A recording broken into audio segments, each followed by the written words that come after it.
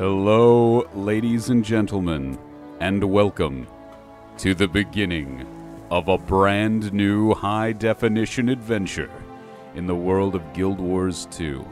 I finally have a good little spark in my head for how I want to do this character. I was putting it off because this is Season 2. This is a whole new series. I want to kick things off right. And if you're new to Guild Wars 2, and this is called A Noob Plays Guild Wars 2, so naturally that would attract some noobs. I know we've read it a million times, but Sylvari. Sylvari are not born. They awakened beneath the pale tree with knowledge gleamed in their pre-life dream. These noble beings travel seeking adventure and pursuing quests. They struggle to balance curiosity with duty, eagerness with chivalry, and warfare with honor. Magic and mystery entwine to shape the future of this race that has so recently appeared. Only 25 years old now. That's a fun way. That's a noob-friendly race to get into, isn't it? Okay. Sylvari. And we are going to be very male. Okay, and Necromancer. You've seen the thumbnail. You know we're picking Necromancer. Okay, next.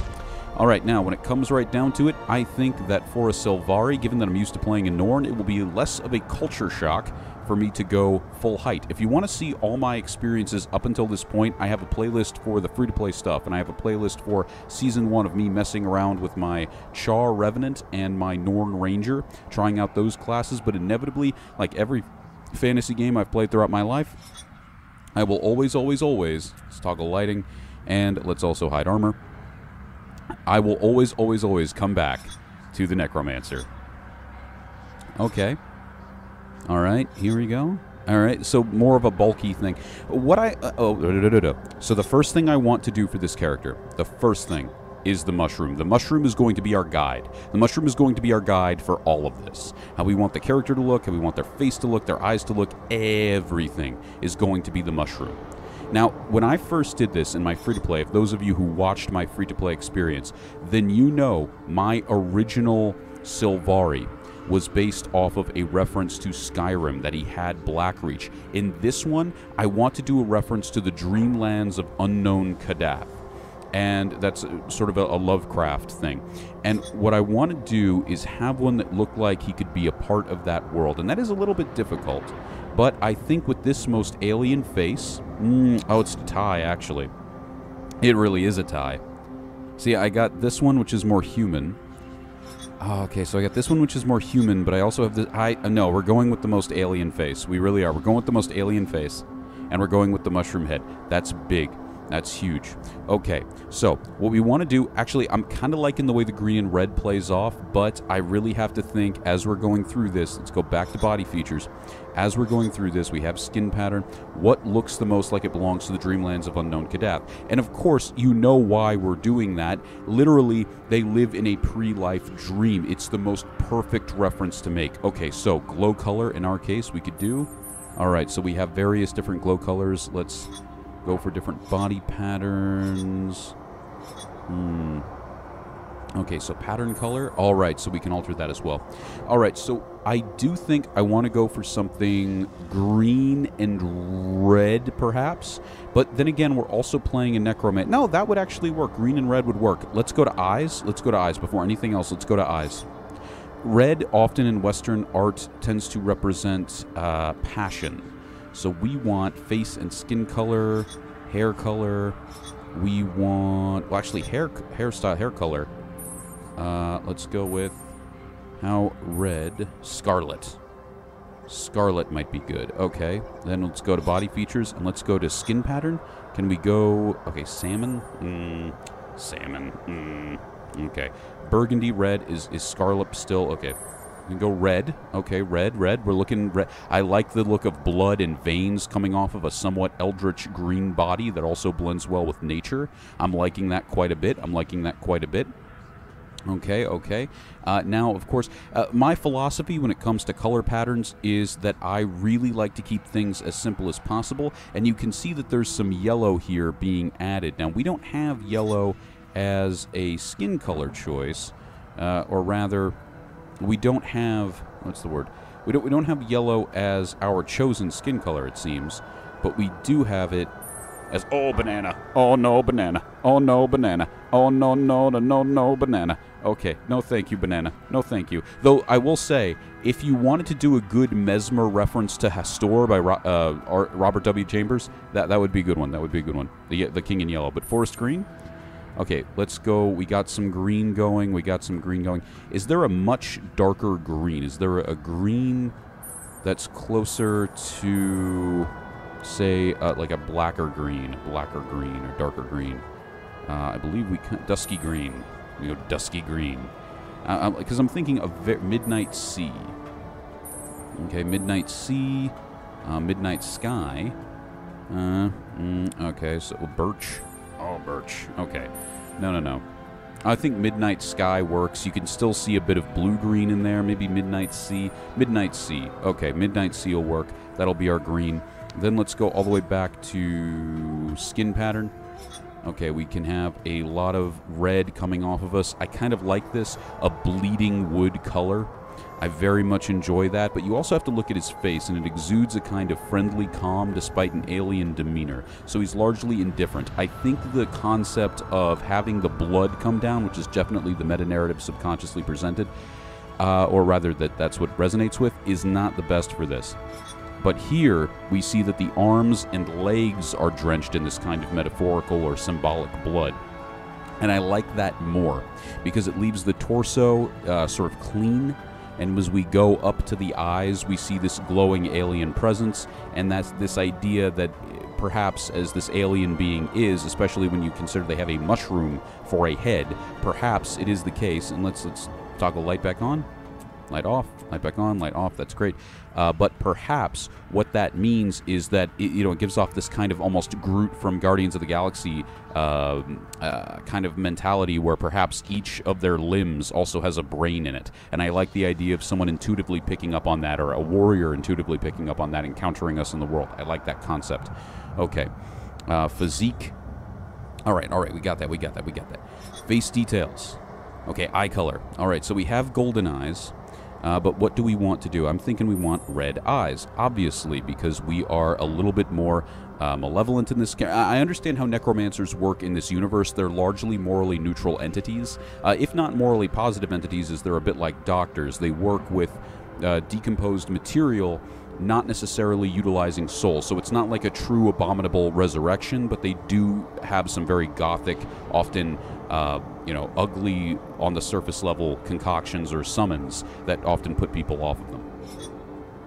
I want to keep the initial face, but if it is at all possible, let's see here. Is there a way to do nose length?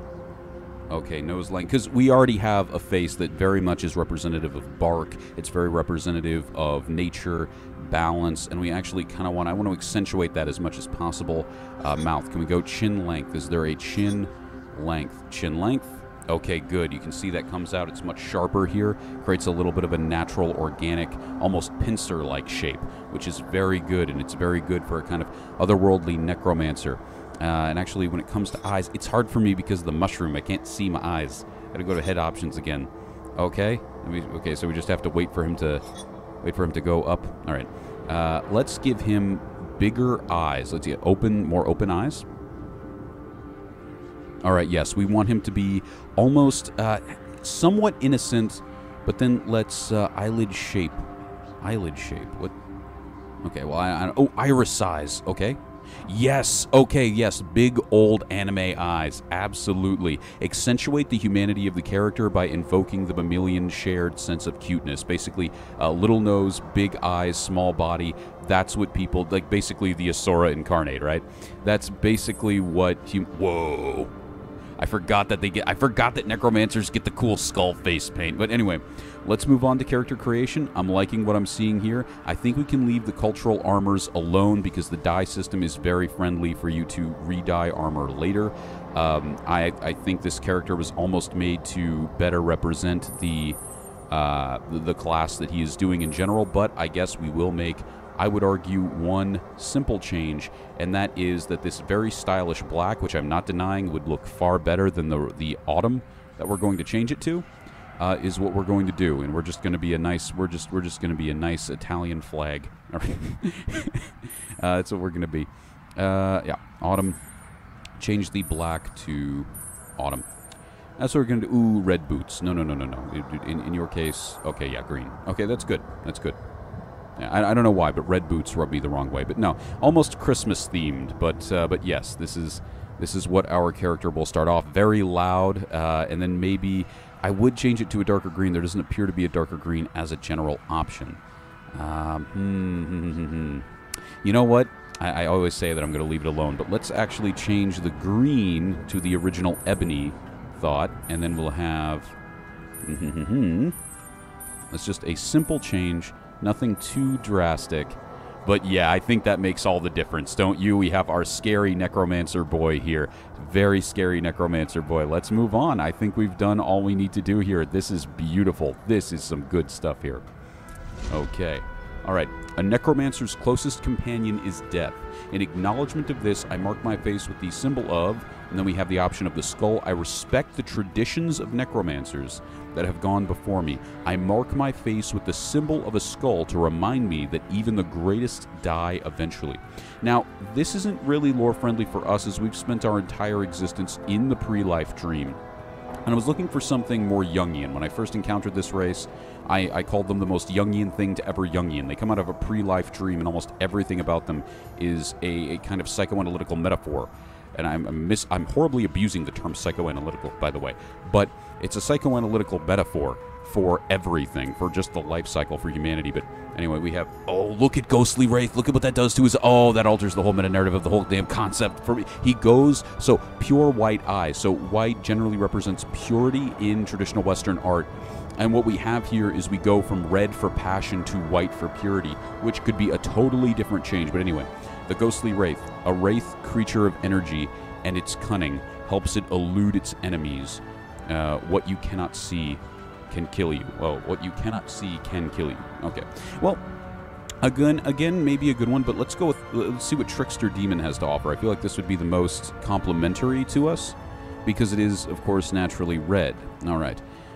We can see it changes our eye color a little bit here to a more yellowish, and that's, I don't know how I feel about that, but Trickster Demons from the mist find ways to enter our world to tear it apart.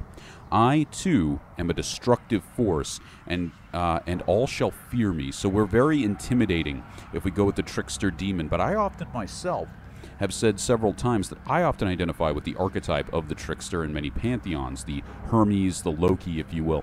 So I think that I would like to go with the Trickster. I think that would help me get into this character better. Absolutely. When it comes to the Sylvari, absolutely. So, trouble may follow me, but I use what to overcome it? In this case, it would be ferocity. We're already... So, when we come out of the proverbial womb, so to speak, the tree womb, so to speak, we are already a natural necromancer. We are a natural savant with necromancy. I definitely want to get a scepter for this character. But we're also a natural gangster. I feel like that goes with the more muscular body type we've chosen, at least in reference to Sylvari, more muscular. He is, I would say, naturally more aggressive. So, trouble may follow me, but I use my ferocity, I'm ferocious. Threatening violence gets me further than anything else. I'm a natural, though I do try to use my powers of intimidation for good. So yes, absolutely, he is a natural gangster.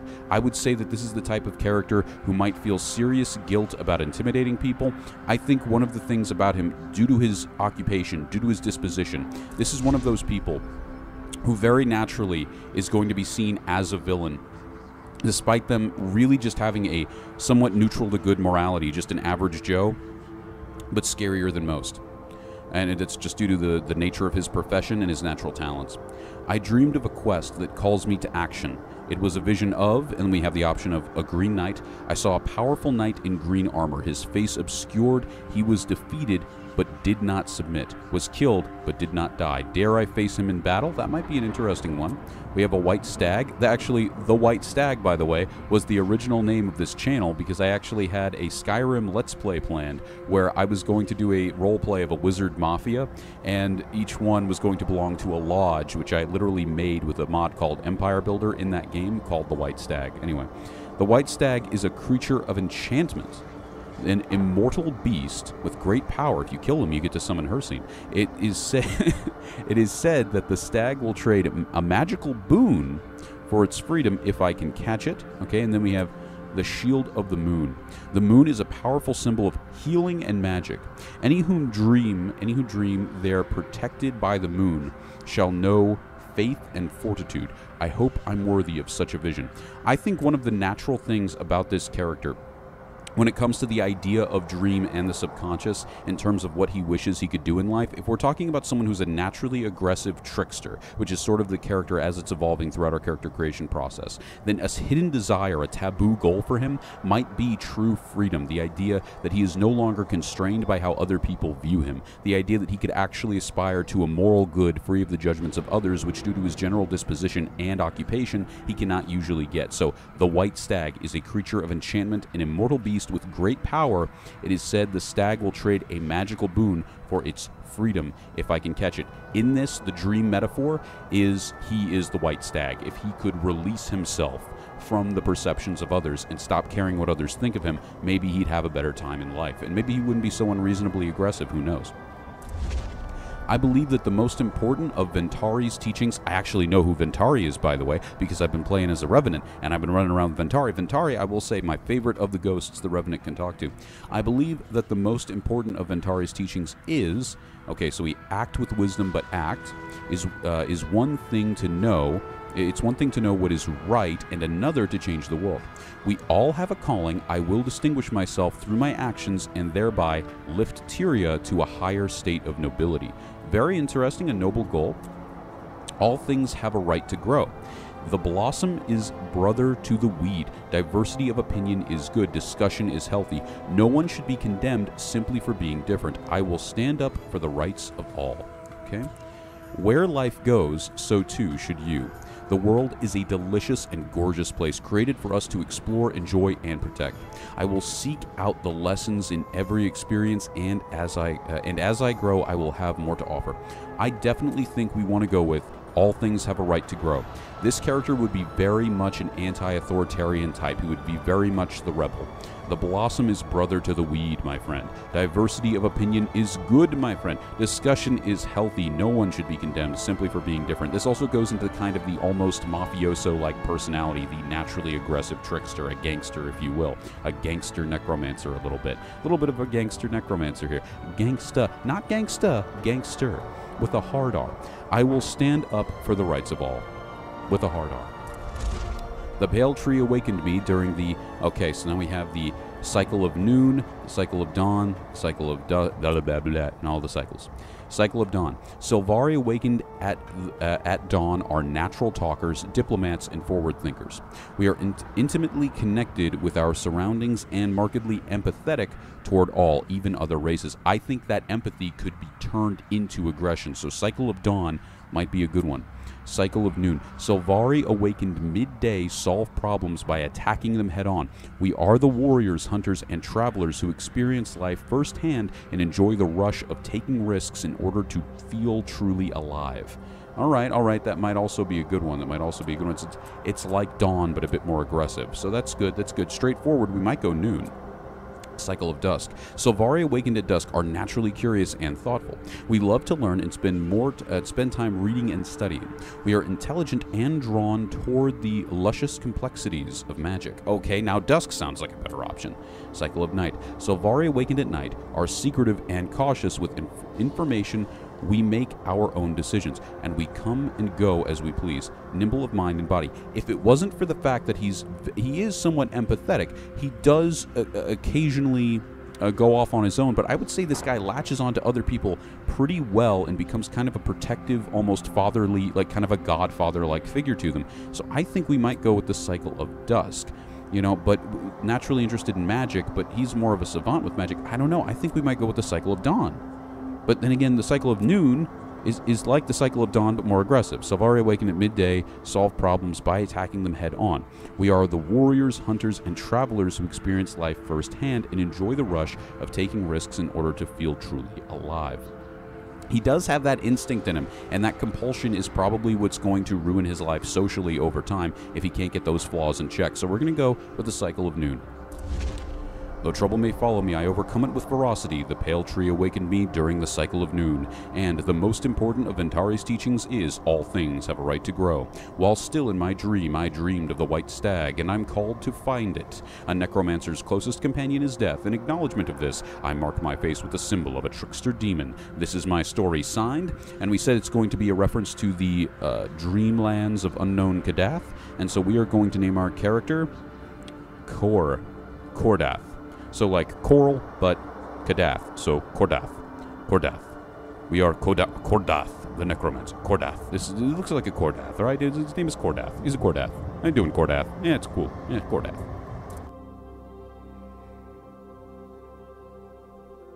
I am Silvari. Yeah, you are. 25 years ago, my people first appeared in Tyria. The pale tree flowered, and the firstborn awakened. The dream contains my race's memories. We gain awareness here, and then awaken into the world. The dream fills me with knowledge, and is my connection to others. It is my inspiration, my guiding light. While here, I have discovered my purpose, to face evil and destroy it. Even now, I sense my destiny calling me to awaken. My time is soon. Nature and goodness are under siege. All life hangs in the balance. If Tyria is to survive, it will need us. If we fail, the dream will be consumed by nightmare, and Tyria will wither and die.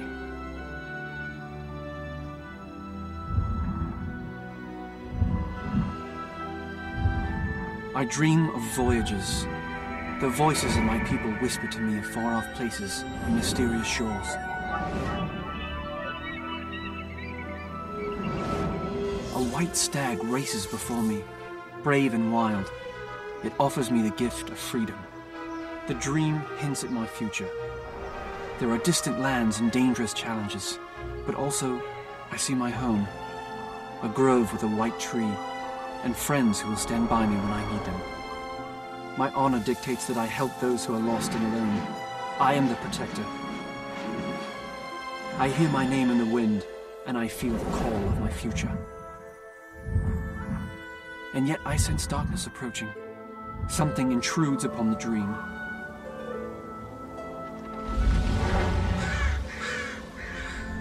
Blocks the path to my awakening.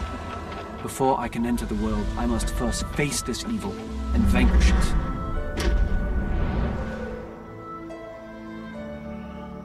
I am summoned by the dream.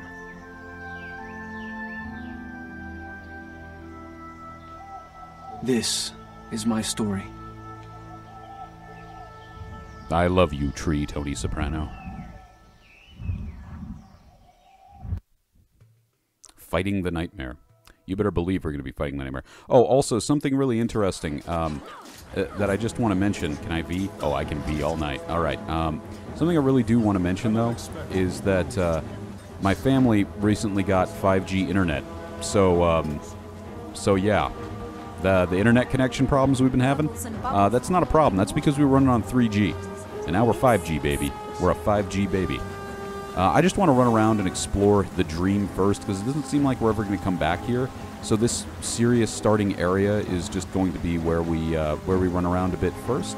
I'm also going to test the recording volume levels to see if we get any kind of echo in the background. I don't think we will, but we're going to do that. I did not know that such a small seed could begin such a very large journey. This is amazing. Okay, all right, we are going to check out here. We are going to yeah, I know what to do. I know what to do. I've been running around like a stupid brain.